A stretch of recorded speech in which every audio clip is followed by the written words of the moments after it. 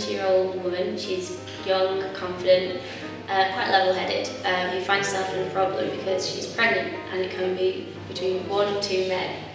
And she's currently living with a woman called Kate, who used to be a teacher, and she's in love with her. So she's pregnant and she's living with a woman that's in love with her, so she moves to Isle of Wight, which is her hometown, and she meets a lodger called Stella. And they're totally opposite, but they find common ground, and it's quite nice to see their relationship develop.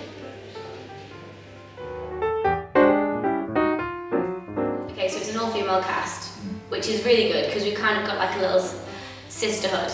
Obviously in the characters we all find like a sisterhood, but we're all getting quite close, which is nice. Rehearsals, we use a lot of improvisation work, and that's, I don't know, because we've all got that kind of friendship already, it's really easy, it's fun to work with, we bounce off each other really well.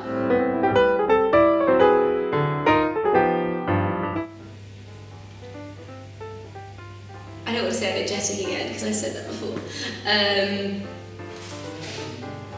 Lively, exciting and moving.